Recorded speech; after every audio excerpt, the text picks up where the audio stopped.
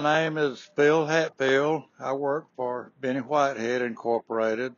This 1953 Mack was one of Benny's first trucks that he ever owned back when he was just a single owner operator. Several years later, he sold it to Billy Bell, who sold it to Jerry Howard, who is responsible for all this beauty that's been added to it.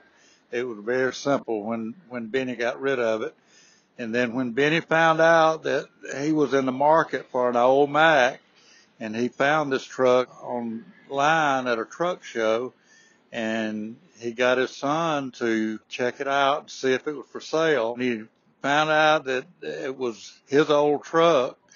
He was on fire to buy it. Jerry Howard had been showing this truck for about 11 years, and he did not want to sell it, but Benny begged him out of it and bought it back from him, drove it from Ohio back down to Eufaula, and all we've done on it the last 8 years is clean it and decorate it and put it in a parade or two. And it was here at the show, right? It was here at the show. I don't know if I think it won. I don't know.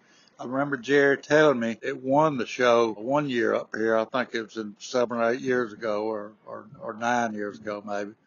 I just found out that he's deceased, and I was looking forward to seeing him up here, and he's got his name all over this. He's the one responsible for what it looks like right now. Benny's very successful right now in the trucking business. He's got about 100 trucks. That's about it.